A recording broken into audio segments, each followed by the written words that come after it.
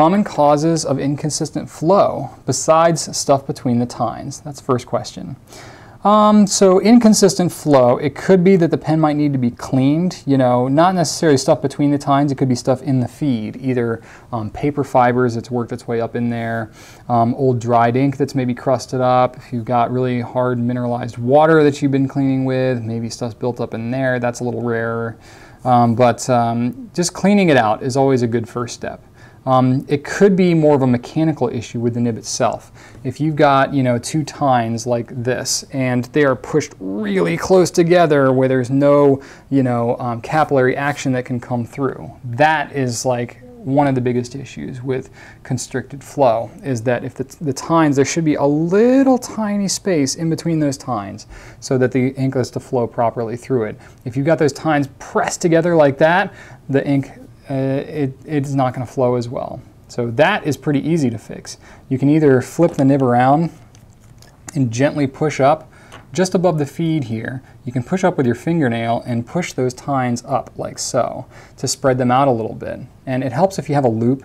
You can look and see if, you know, hold it up to the light, and if you can see light coming through the tines all the way up to the tip, then you know you have a good flow situation there. Another way that you can go about it, this way is a little less precise, but if you are holding the pen in your hand and you are pressing and kind of flexing the nibs out a little bit, like kind of over pressurizing it to allow those tines. Now it's really easy to overdo it that way, so you got to be careful. But that can also flex those tines out a little bit and allow them to give you that space in between them to help the flow.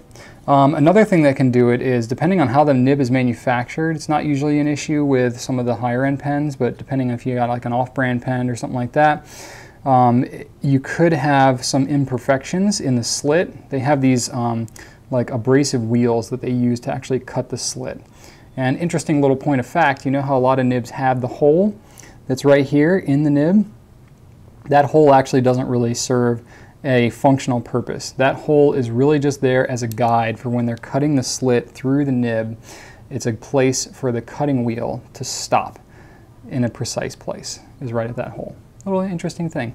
But anyway, the cutting wheel, as it's cutting through, if the cutting wheel is off a little bit, or it's got a little piece of abrasive that's going rogue, or if somebody, like, if they're doing it by hand, or if the machine does something weird, then you could get little nicks, you know, almost microscopic, but little nicks in the slit of that feed that could cause the ink to go rogue.